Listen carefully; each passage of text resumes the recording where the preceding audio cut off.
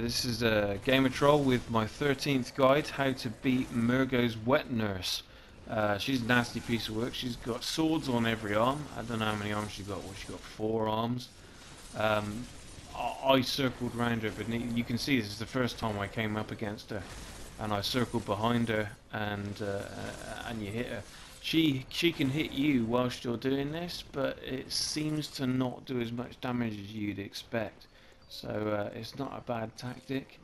Other than that, I'm not quite sure. Oh, I mean, my guy, he's about 100. He's level 100, and I'm using the saw cleaver. It's level 9, I think, and the pistol. But see, she's made it all go dark here, and there's like other versions of her coming at you, slashing from the sides. Oh my gosh, that was confusing. Yeah, I don't even know how many of her can appear at the same time. This whole darkness thing, I was trying to attack her. Oh, blimey now. But yeah, they're everywhere. Which one? Yeah, Which yeah. one? And they can do like really nasty, devastating combo attacks on you. Trying to find a space where you can heal yourself without getting hit by one of them is really difficult. You know, so I thought, just ride it out, just run around until hopefully she stops this. You never quite know whether it's down to how much damage you do to her, or whether it's a time thing or not. But I gambled that if you leave her trying to do this for long enough, she'll just stop doing it. And there you go, it's light again. Oh, right, okay, so it's like a phase. It's really difficult to attack her during that period, so really what you want to do is just run around until she stops doing it, because it's bloody annoying. Oh. She's disappeared there. She's gone. Oh, there she is. Reappeared somewhere else. She'll do a dash, and then smack her in the back again. Oh. Yeah, she's got a few forward attacks, and look, she's cut me from behind. I think that might put off a few people that are trying to attack her from behind, thinking that she's going to, you know, do a lot of damage.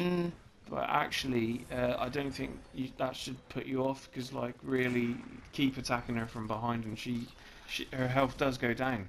I have to say, her only difficulty to me just seems that she just keeps on disappearing, and you don't know where she's going to appear, compared to other bosses I've watched you fight.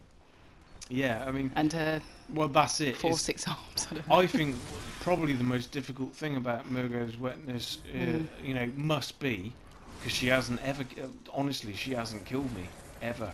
So I think that, like, honestly. Oh, so you did this in one go? Yeah, I did this all in one go. That's what the cinematic was on there. Yeah. I don't know what other attack she's got. She's probably got loads, but ultimately, you see where this darkness comes. I know I'm attacking her right now, but honestly, don't do it. Don't attack her. Yeah, because look, she's like a ninja, but she's. That's how she kills. I think that's how she kills most people. Is they think they've got to attack her when this darkness falls, and it's a shitty, thankless task. There's no point because there's loads of her, and you can't. Look at that dragging attack she's got there. I don't even want to know what happens if she hits you with that.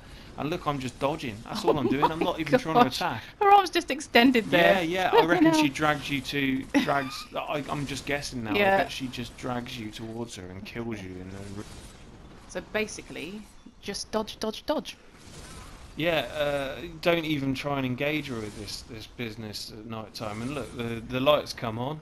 And look, party's over. Look at this. It's ugly. The police have knocked on the door like it's the next day. Yeah, you look drunk. So smack her in the back. You done her. Yeah, the darkness. She's really, really dangerous. You got your beer goggles on, and but like when the light comes on, the party's over. Oh, Slayed. and she's had it.